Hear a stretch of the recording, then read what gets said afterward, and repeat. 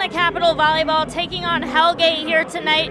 The Bruins are currently winless under their new coach, Katie Clement, but we will see if they get their first win here tonight.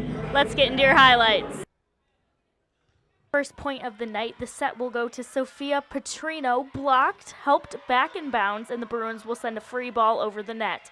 Camille Sherrill will go in swing and blocked again.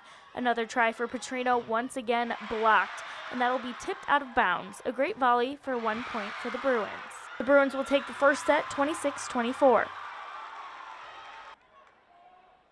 Into the second set, set goes up, Sherrill tips it, the libero Darby Martin will bump set to the outside to Riley Chandler. Gets blocked and tipped for the point by Ashbia Hall, but Bruins will win the second set 25-17. On to the third, Sarah Logan with the serve straight to Hellgate's libero, beautiful set to Sherrill, and it's blocked by Tiana Lintner. Here's Sherrill with a beautiful jump serve for an ace. Hellgate will take the third set.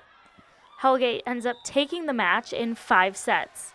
In Helena, Kennedy Broadwell, MTN Sports.